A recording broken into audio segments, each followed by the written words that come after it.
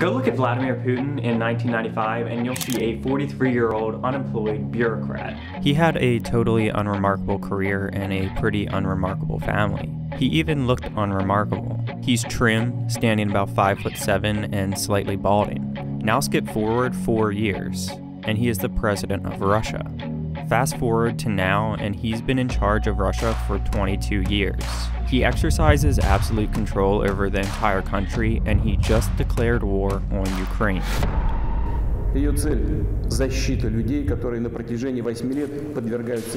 isn't just an overview of the Russia-Ukraine war. It's a complete breakdown of Putin, Russia, and global politics. How all of these moving parts led to what we're seeing today. Vladimir Putin grew up in a middle-class family in St. Petersburg. Putin was something of a hooligan. He spent a lot of time on the streets and he got into fights a lot. He was always small and fairly thin, so he developed something of a honey badger syndrome. He didn't care. If you insulted him in the slightest or made even the smallest threat, Vladimir Putin was ready to throw down. Eventually, two things really turned his life around. The first was that he got involved in martial arts, specifically judo. And this was a big turning point as it introduced order and discipline into his life. The other big turning point for him was the release of a movie called The Shield and the Sword. The film was about a Soviet secret agent in World War II who goes behind enemy lines in Nazi Germany. It was a total hit in the Soviet Union. People went wild for it, including Vladimir Putin. He was obsessed with it, and Putin decided that he wanted to be like the main character. So at age 16, he walks into a KGB office and he says, "I want to be an agent." So obviously it doesn't work that way, but they kind of like this kid. So an officer comes out and sits down with him for a few minutes, and Putin gets to ask him a few questions. And he tells Putin that they only recruit qualified candidates from universities and the army. So Putin asks the officer, "If I go to university, what would be the best thing to study to get into the KGB?" And the officer tells him he should study law. So Vladimir Putin has his goal and he pulls it off. He gets into Leningrad State University, and in his 4th year, he is indeed recruited by the KGB.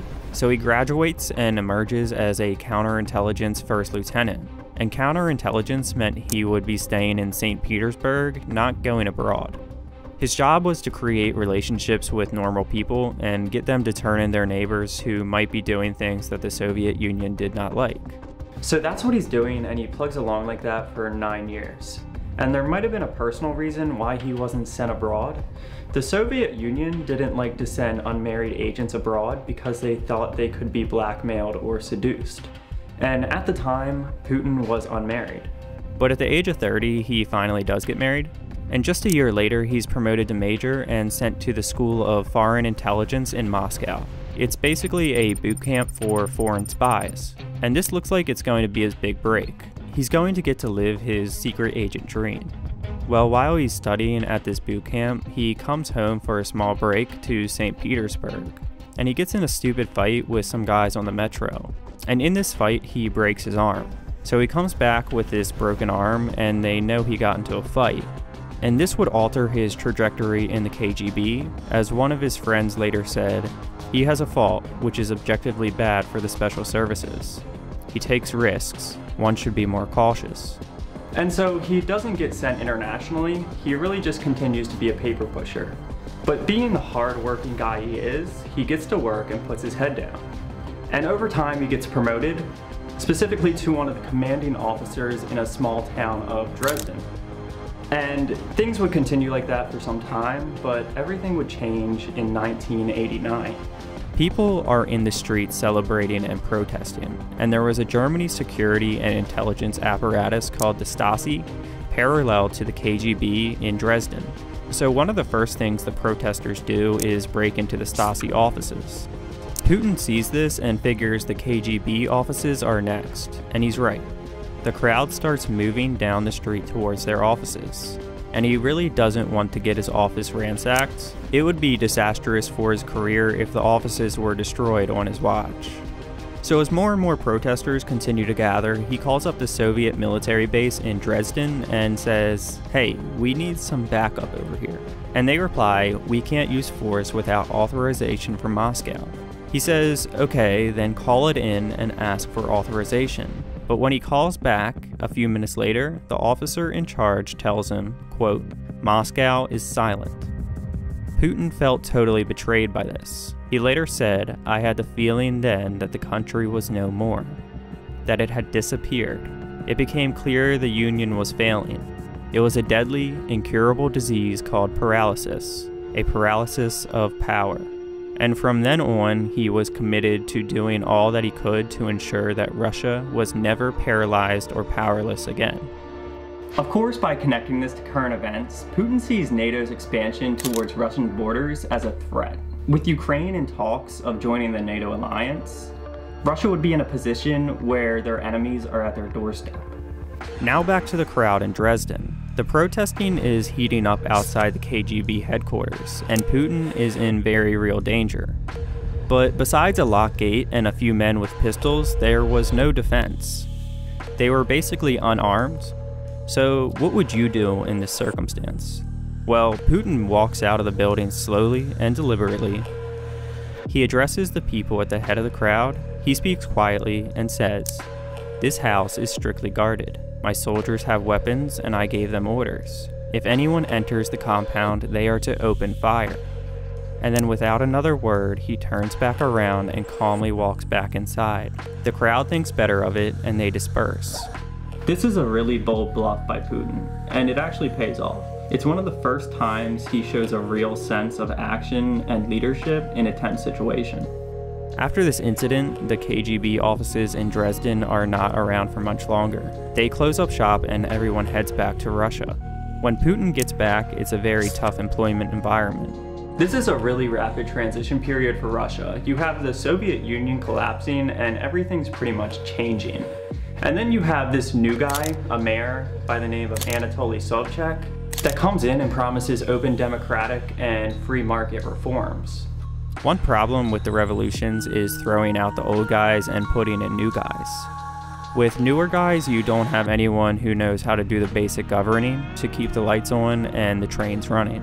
And Sobchak doesn't want to make that mistake. He's supposed to be this reformer, but many of the people he employs are old guard Soviets, KGB guys, and communist bureaucrats. One of the first KGB guys that Sobchak hires is Vladimir Putin.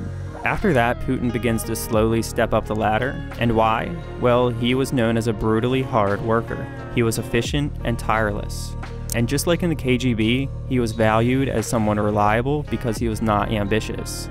Instead, he seemed like a loyal, humble, quiet guy who kept his head down. You knew you would get all the credit for everything Putin did. So he starts rising up the ranks, and 3 years later, in 1994, Putin becomes the deputy mayor. And it turns out Putin's boss, Sobchak, is pretty much a rising star. He's a really good smooth talker, and he's basically one of those classic politicians. Sort of like the anti-Putin. Putin likes to get things done. Sobchak likes to talk a lot. And you can see him rising in popularity and stardom by promising all these new reforms and changes coming to Russia, but that doesn't last forever. His policy of using experienced bureaucrats was a pretty good idea, but he took it way too far. And the result was an administration with a bunch of ex-Soviet guys that ended up not being very different from the system that preceded it. It was incredibly corrupt, and in 1996, Sobchak loses re-election.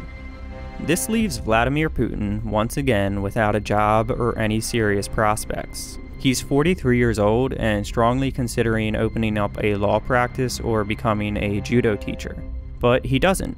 Instead, he gets offered a job in Moscow by the federal government. He's hired as the deputy chief of the Presidential Property Management Department, and it's a pretty low-level job. But then a familiar pattern starts to re-emerge. He consistently gets promoted and gets higher and higher appointments until finally in 1998, he gets appointed to become the head of the FSB, which is Russia's new intelligence organization.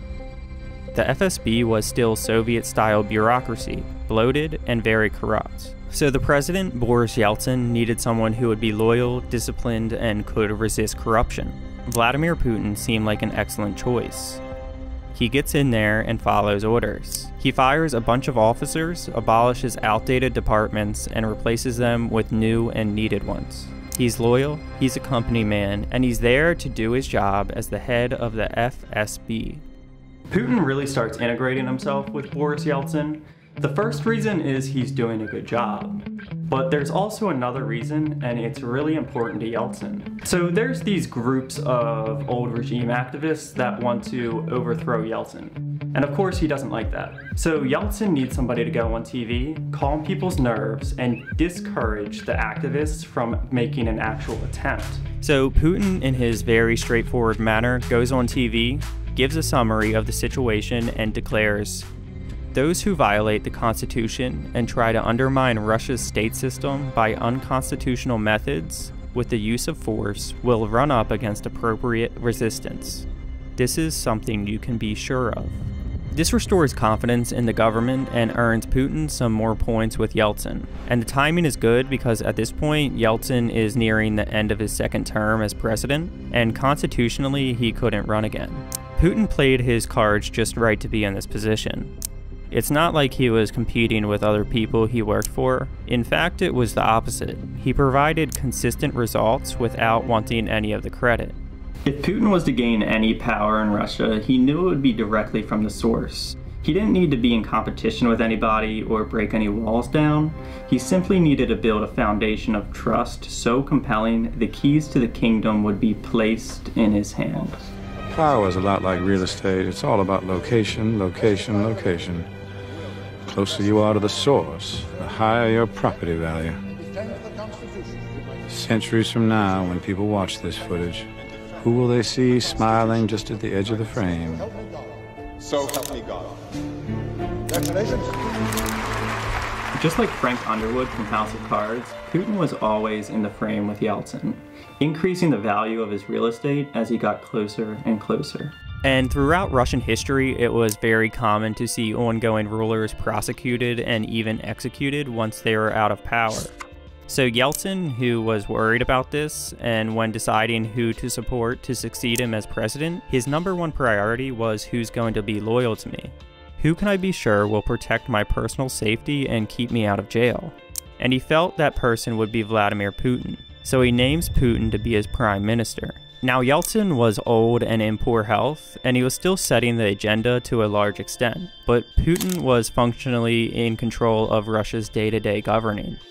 At the time, Russia was fighting a war within its own borders in a region called Chechnya. Now Russia is a majority Christian, specifically Russian Orthodox nation, but the region of Chechnya is in Russia and is majority Muslim. And after the fall of the Soviet Union, some people decided to rise up there and become independent. Russia was of course not okay with this, so they sent in troops. And you have to remember, Putin is a guy that believes in law and order. So it enraged him that these separatists were separating from Russia. And what enraged him even further was the fact that the war wasn't going too well. So the first thing he did as prime minister was fly down to the war zone. It's a really compelling image and sets him apart from Yeltsin, who could never go down to an active military zone, being the old man that he is. The collateral damage from this escalation was creating a really brutal humanitarian nightmare.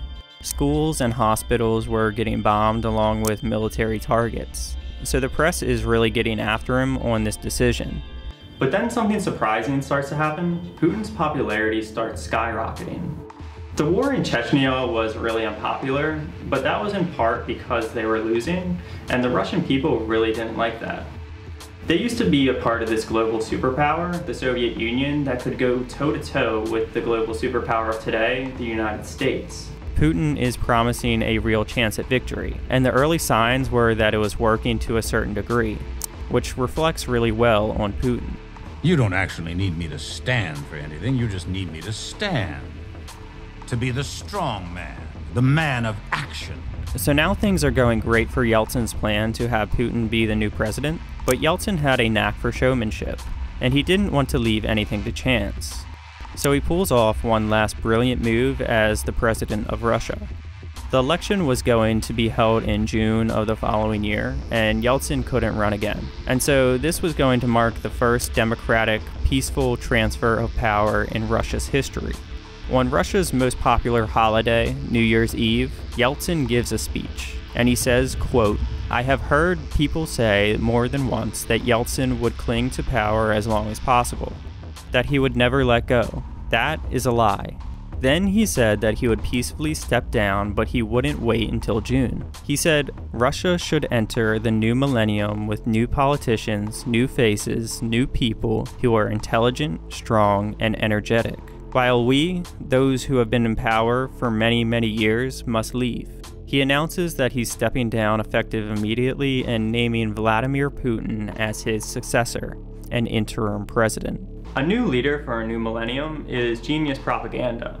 Putin's popularity begins rising, but it really takes hold after that showcase was displayed on New Year's Eve. When Putin runs for president, he doesn't really even campaign. His form of campaigning is to go down to the war zone and be filmed interacting with Russian troops. When Election Day arrives a few months later, he was elected in a landslide in a free and fair election. Vladimir Putin was an unemployed former bureaucrat who thought about becoming a judo teacher. Instead, he became the most powerful man in Russia, with thousands of nuclear weapons at his disposal. Putin was never promised the presidency, nor did he campaign to get there. Instead, he was placed there by luck, consistency, and being at the right place at the right time. Putin pretty much followed the same playbook as Frank Underwood. Get close to the source of power and wait for your opportunity. Yes, here we go again. Secretary of State, that's what I wanted. That's all I wanted. That's what I was promised. And now, here I am, President of these United States. Power is a lot like real estate, remember? So help me God. So help me God. So power can be transferred from one person to another, but it can't be destroyed. So Putin has power in his hands now, and he's going to do anything to keep it from leaving. The era of Putin had just begun. Remember the war in Chechnya? Well, Putin thought if they didn't put an immediate end to it, people would be emboldened by it, and Russia would come apart piece by piece. So he favored going into Chechnya and stamping out this rebellion at its source. But the public wasn't so sure. They didn't like the war and they didn't want to see it escalate, so Putin was paralyzed. But then he got a gift from the Chechen rebels in the early morning of September 4th, 1999. An enormous explosion leveled an apartment building, killing 64 people and injuring 133 others. Over the next few weeks, multiple other bombings took place, killing hundreds of people. And as you can imagine, the Russian government points to the Chechens as the culprit. And this puts the public in a full-blown panic. People get really upset when their nation is under attack. So the popularity of going to war with Chechnya is actually on the rise. 3 days later, on September 23rd, something very strange happens in the early hours of the morning. A bus driver in a city called Ryazan, southeast of Moscow, noticed a white car parked outside of his apartment building. There was a young woman standing outside the vehicle, a man was inside the vehicle, and another man who had been taking something inside the apartment building. And so he called the local police. When the police showed up and investigated, the car was gone, but they found a massive bomb in the basement of the apartment building. The apartment building was evacuated. The local bomb squad was called in and they could defuse it. The man who saw the situation unfold was able to give a detailed description of what the bombers looked like. And then good luck struck again when a local telephone operator overheard a caller telling someone, "Выезжайте по одному из Рязани, везде перехваты." And that sounds pretty incriminating. So they're able to trace the call and they show up to arrest them. And they match the description given by the bus driver. But there's one problem. They're not Chechen rebels. They're not even Chechen. They're ethnic Russians. And furthermore, they're badge-carrying FSB agents. So once the word gets out, the director of the FSB talks to some reporters and says, Взрыв, во-первых. Во-вторых, не предотвращен, и думаю, что не совсем четко сработали. Это было учение, там был сахар. Взрывчатого вещества не было. But no one seemed to know about this. Not the mayor, not the governor, not the local police, and not the bomb squad. In fact, the local bomb squad there had undercut this whole story. They swore that they had tested the chemicals and it was indeed a live bomb. And not only that, but the chemical they tested positive for in this bomb was RDX, a chemical produced by the Russian military. So all in all, this government explanation of this was just a test. That's why it was carried out by FSB agents. This doesn't seem to add up at all. And so you have to ask yourself, is it possible that Putin had been orchestrating these bombings to boost his popularity and give him more cover for an all-out war in Chechnya? So these bombings, they first started when Putin first became prime minister, and nobody benefited more from it than Putin did. So Putin could have orchestrated these bombings in order to legitimize the military actions in Chechnya. The road to power is paved with hypocrisy and casualties. Never regret. So you either have to do things others can't do by being extremely talented, or you have to do things others won't do by being ruthless. Putin's former finance minister, Mikhail Kayasnov, summed it up pretty well when asked if the Russian government was behind the attacks. He said, quote, I don't know, and I don't want to believe that it could be true. And that was the attitude basically everyone took. They didn't want to believe it, so they didn't. It turns out the Russian people, and just people in general, don't care much about history. Putin looks powerful and they like that. And this is something Putin has done well for his entire career. It's not just the rich trappings of power, the palaces, and everything else, but he also goes out of his way to appear physically strong. You've probably seen some of the pictures. He's also had himself filmed doing judo. Humans, they have this very ancient and tribal desire to follow powerful and strong people. And in the Western world, we kind of laugh at stuff like this, but in reality, we're not much different. You can see this in the presidential motorcade. Is it really necessary that we have 5 vehicles following the president at all times? And you can see this again in just all the media write-ups about presidents, how they're strong or their athletics. So in reality, we're not really much different from Russia or North Korea in that sense. And it's worth keeping in mind. Okay, now back to Putin. After his inauguration, the first thing he does is take over the press. There are these TV channels that mock him nonstop. They create caricatures of this tiny little bald man who is too small and too weak to run Russia. So he sends in the police and makes some arrests.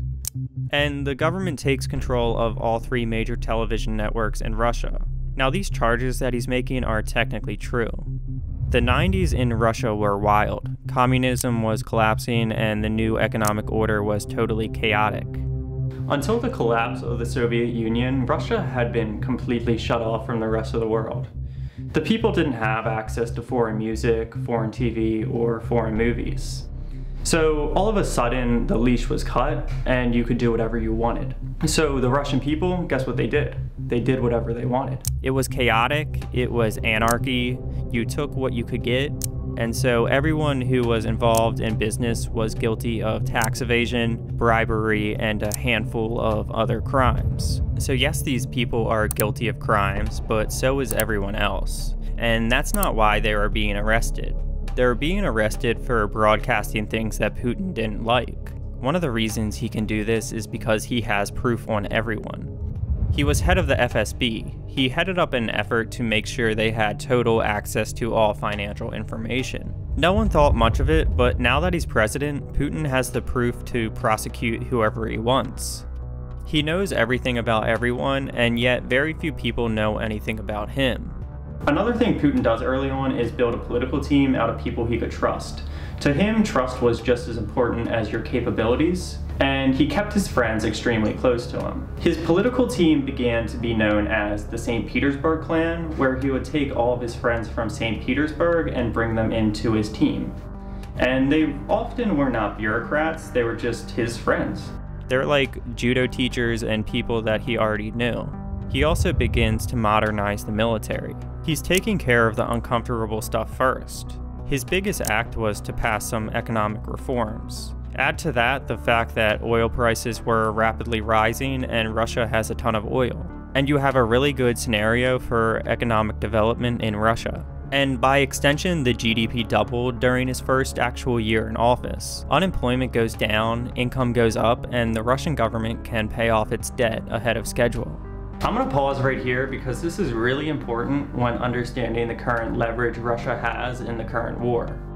So, Russia by land is the largest nation in the world. And with that land comes a lot of commodities and natural resources. So Russia's top exports include gold, you got natural gas, you got crude oil, you got iron, you got coal, and you also have frozen fish, and a bunch of other things. So when nations try to sanction Russia, they're cutting all those commodities and natural resources off from the global economy. So you will affect the Russian economy a lot, but there's going to be second-order effects on the global economy as well, and you can't ignore that. You can see this in the price of commodities rising. Just look at the price of wheat. Now take a look at oil. How about natural gas? What about iron? These are all major exports of the Russian economy, and these are all major commodities that the global economy needs. So you have to ask who's been benefiting from the sharp rise in commodities. It's not been the countries importing them, so it must be Russia. Now look at the Russian ruble when measured in US dollars. It took a sharp nosedive when they declared war, but now the price is recovering and actually gaining against the dollar. So it could be that Russia's economy and ruble are backed by their commodity trade. And now you have to consider that Russia is pricing some of their top exports, like energy, in rubles.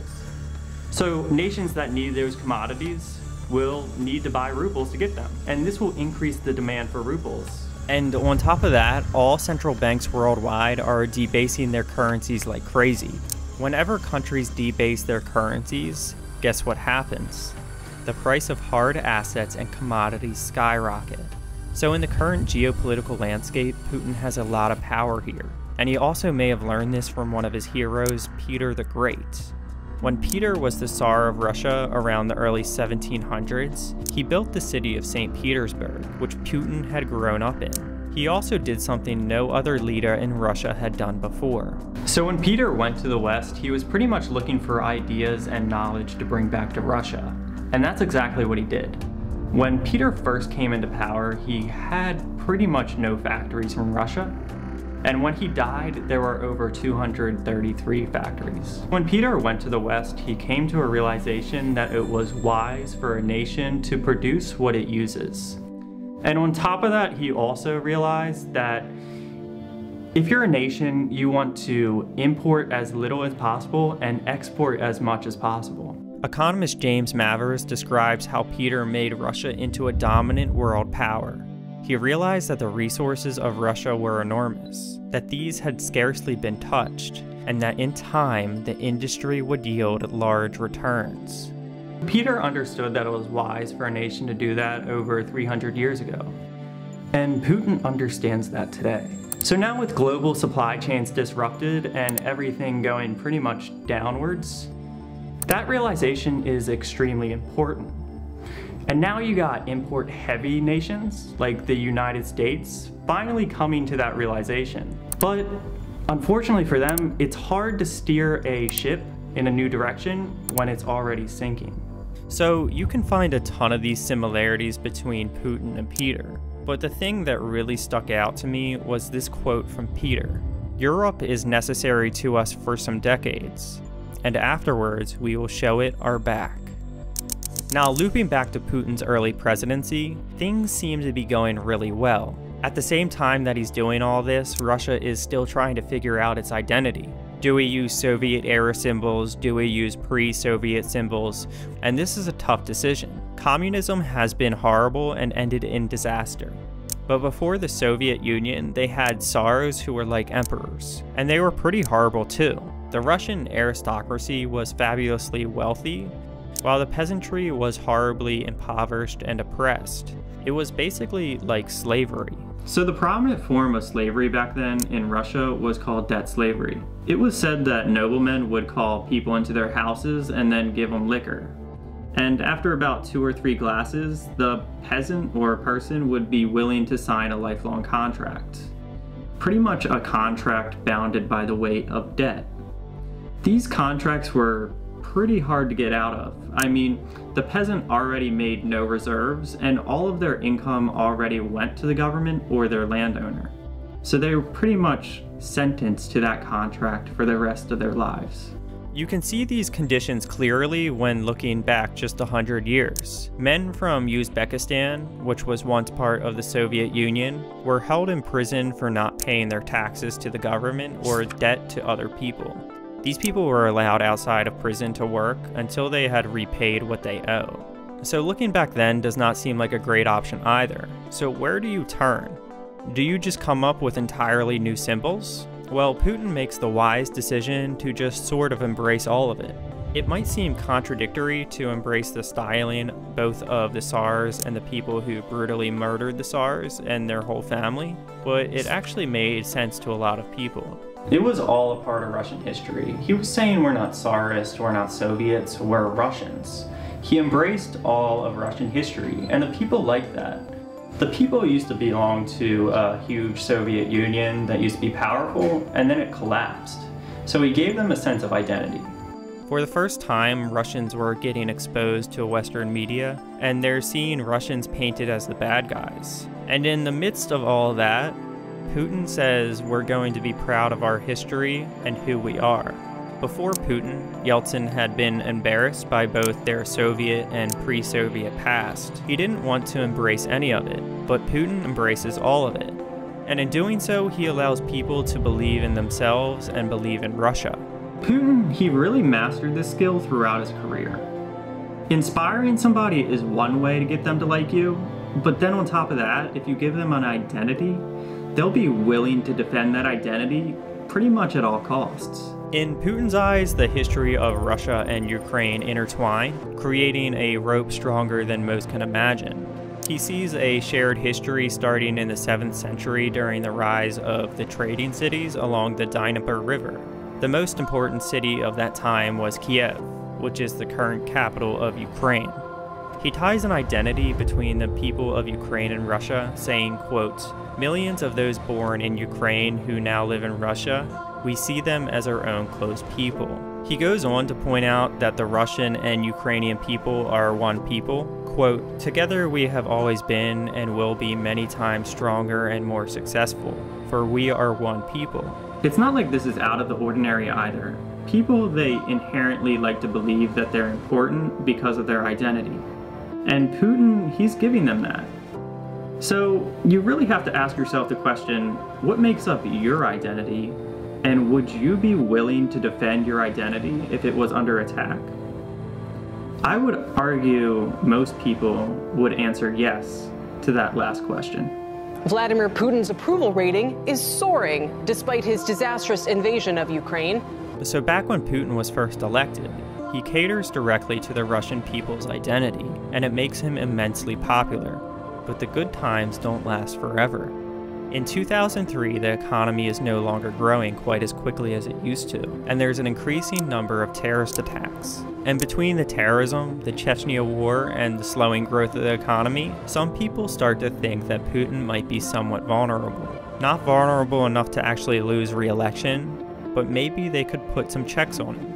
There's this Russian billionaire named Khodorkovsky, and he has this vision for an open, free, democratic Russia. So he starts funding opposition leaders in Russia's parliament, which is known as the Duma.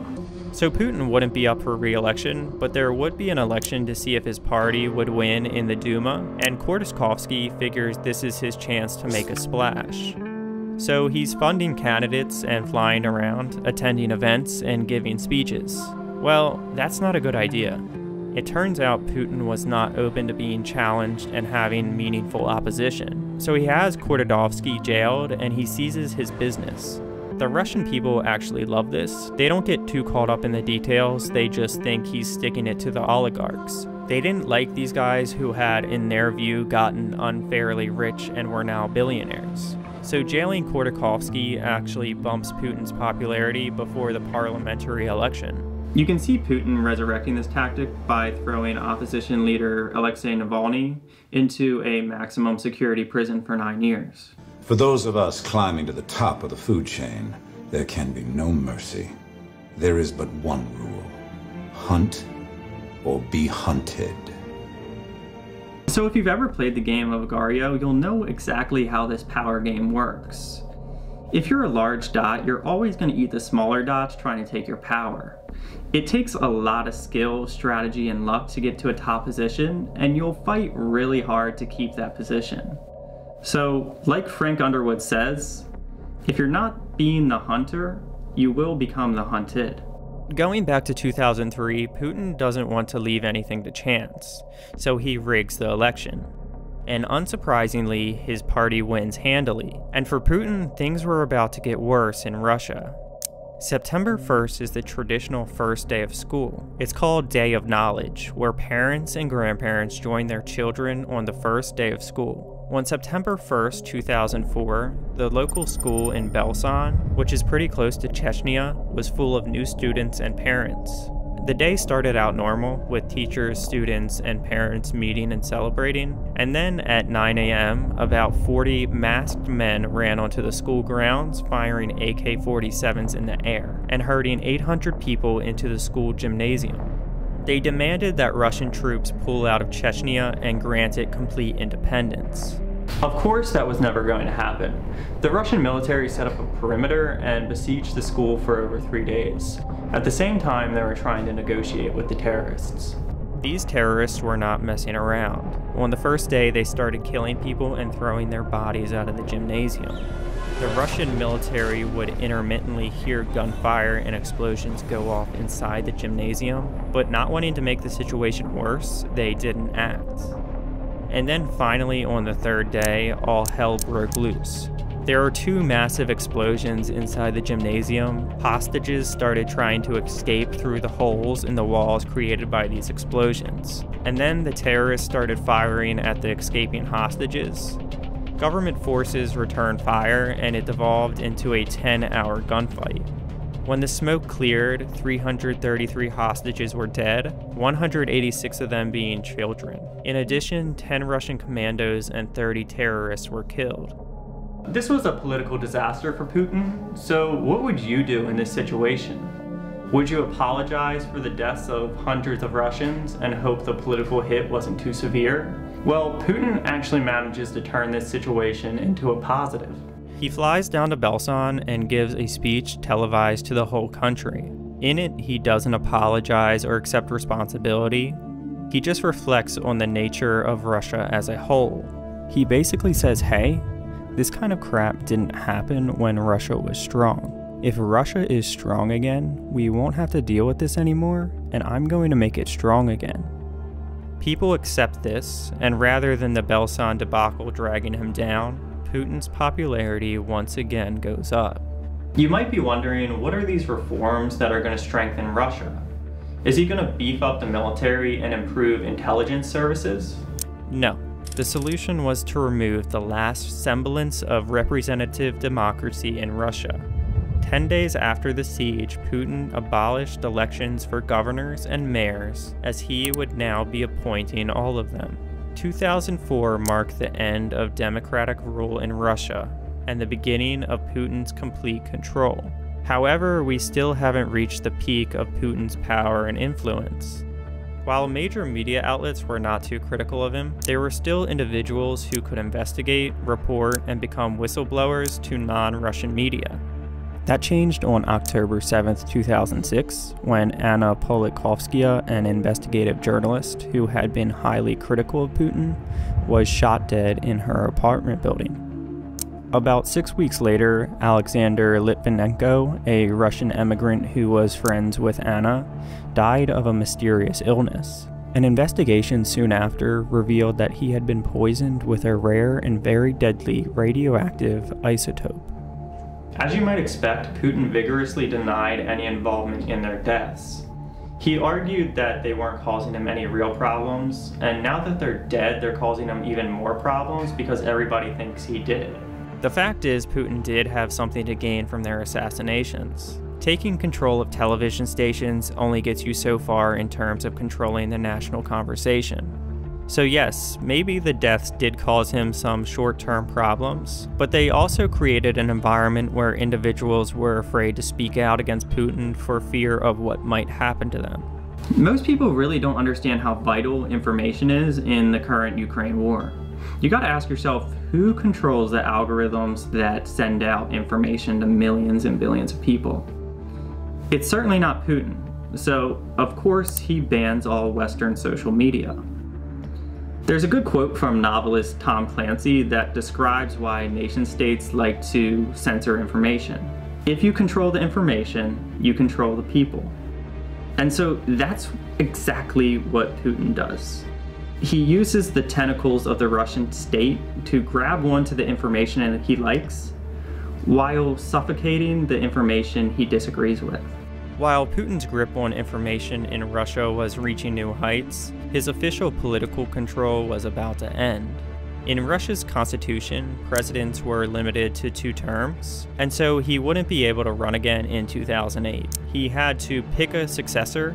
The successor he ended up choosing was a very mild-mannered bureaucrat by the name of Dimitri Medvedev. So Medvedev gets up and surprises everyone by saying he's nominating Vladimir Putin as prime minister.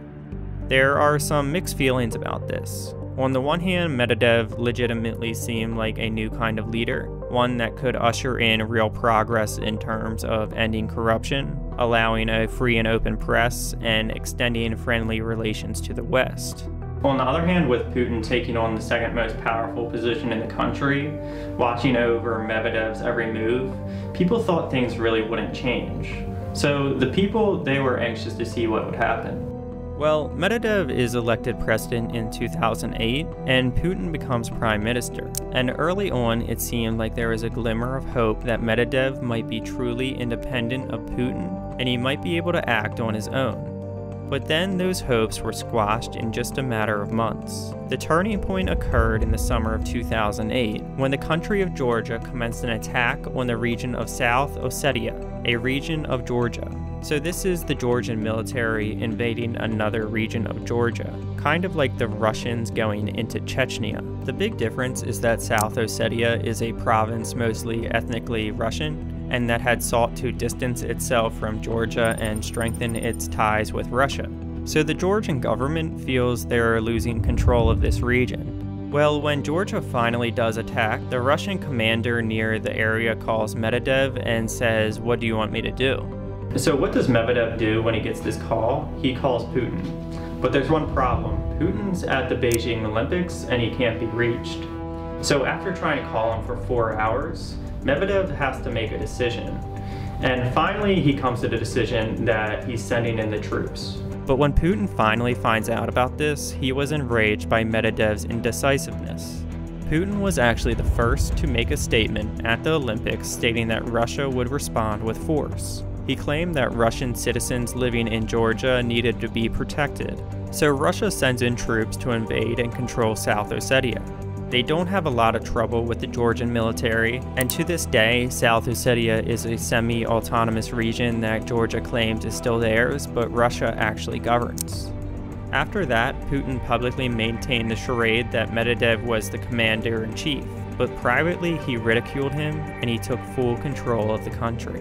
Now at that point, Putin kind of realized handing over power was pointless. And he orchestrated the rewriting of the Constitution to change his presidential term to 6 years and allow him to serve 4 additional terms. And in 2012, Putin returned to the presidency and has been serving in that capacity ever since.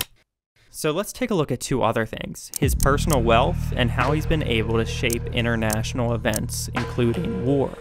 Putin has constructed a massive residence on the Black Sea. It looks like a royal palace that could have been built 300 years ago.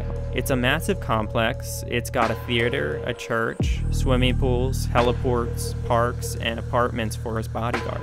The estimated cost to construct it was $1 billion. So Putin must have at least $1 billion if he built himself a $1 billion home, right? Well, no. Technically, he didn't build it, and technically, he doesn't own it. It's owned by an oligarch billionaire who is very close to Putin and depends on him for his fortune. And yet, by all accounts, it is Putin's private residence. It's one of 20 that he owns.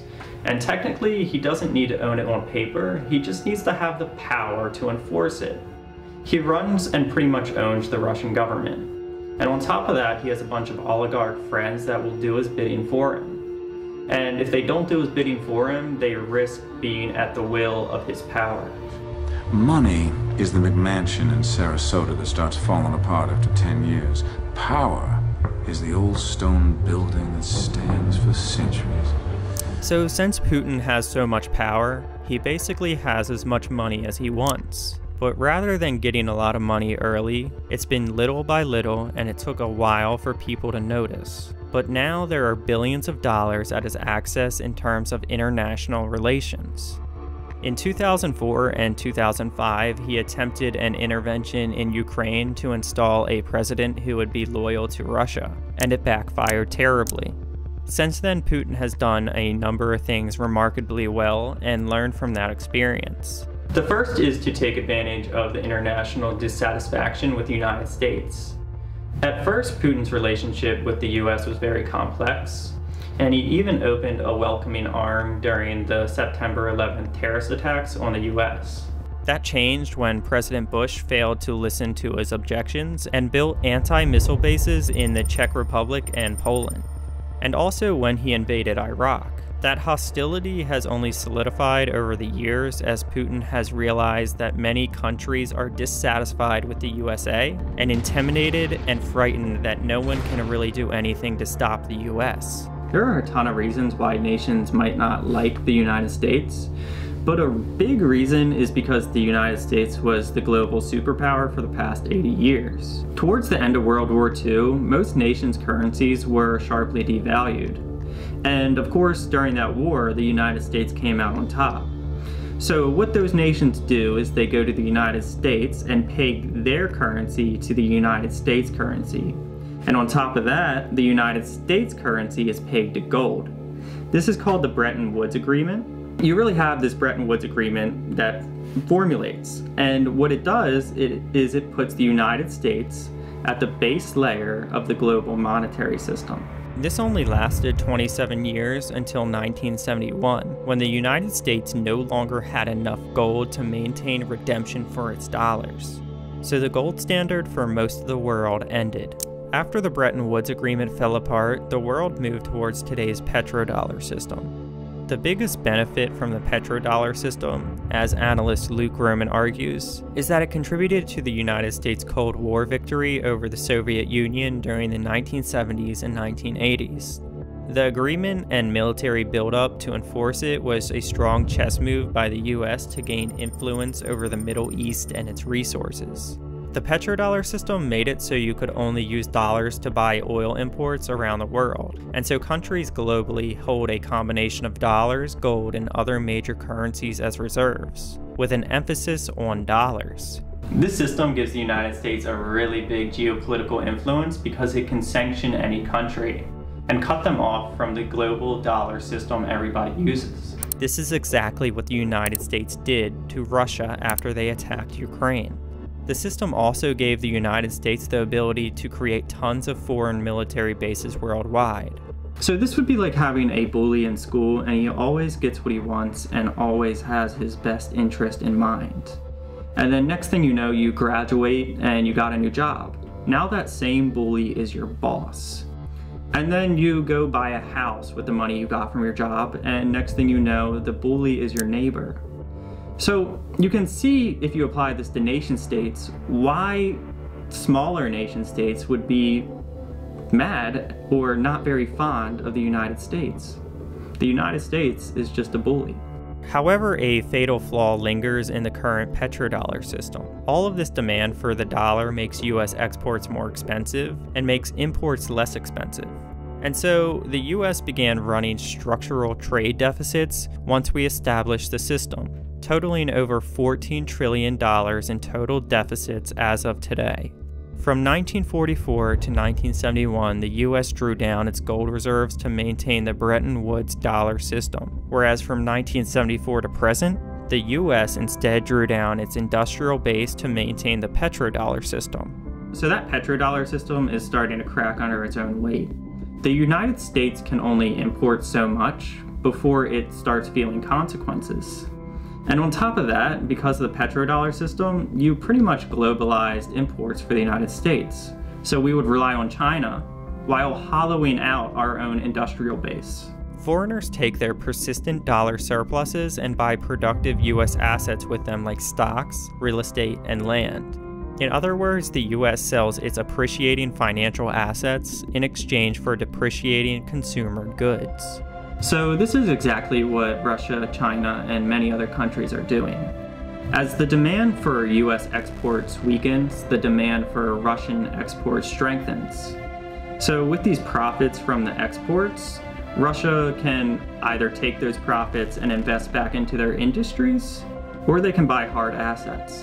Like I said earlier, Russia's vast supply of exports and commodities is one thing to keep in mind, but it's also just as important to keep in mind that a larger and larger portion of the world is increasingly relying on them. Between December 2020 and December 2021, exports of Russia have increased by $20 billion, or 57.3%, while imports increased by only $5.2 billion, or 21.4%. And this is primarily because the petrodollar system incentivizes Russia to export more than they import. So Putin has set himself up as the USA's main opponent and used the failing petrodollar system to his advantage. It's made him really popular both at home and in many other places that are not satisfied with the United States. And to all my fellow Americans out there, you might have ignored what I just said. But it's really important to realize we are also trapped inside of an information bubble where we only see the positive coverage of the United States. This clip I'm about to show you is of a primetime news anchor in India, and it's really eye-opening.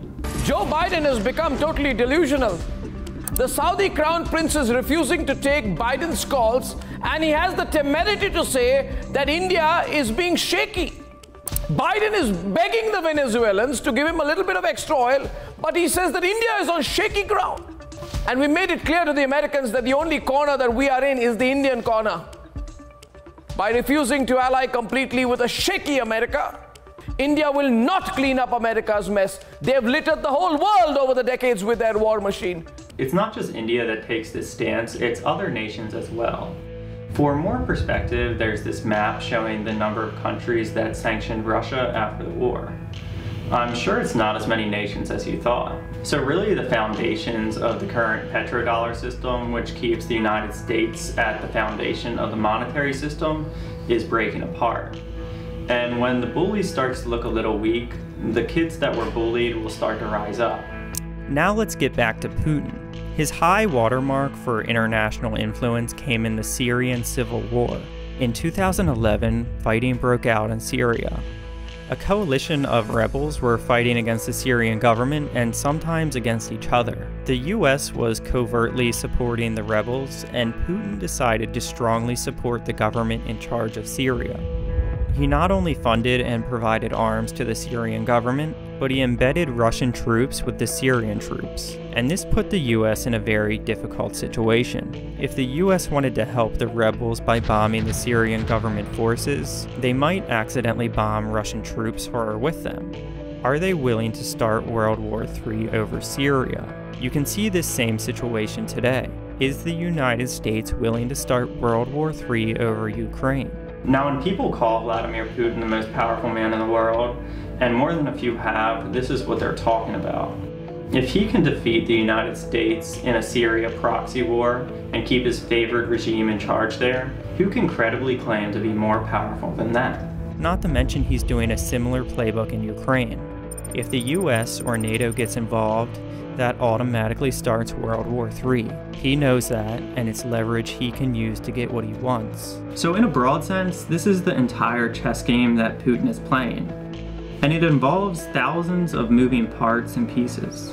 There are many other pieces that I didn't cover, like Russia's decreasing young male population, Ukraine finding oil and gas reserves that could threaten Russia's energy market, the entrenchment of Russian gas pipelines throughout Europe, and the previous turmoil in the Donbass and Crimea regions of Ukraine. Putin's pitch to the Russian people has never been, "I will do the right thing" or the moral thing. It has always been, "I will do what's best for you." So he mainly uses three things to get people to believe him: project power, inspire pride, and be a trusted voice. After that, he just has to give people the ability to believe him and his story. And to end this video, I'm going to leave you with something I found really interesting when researching.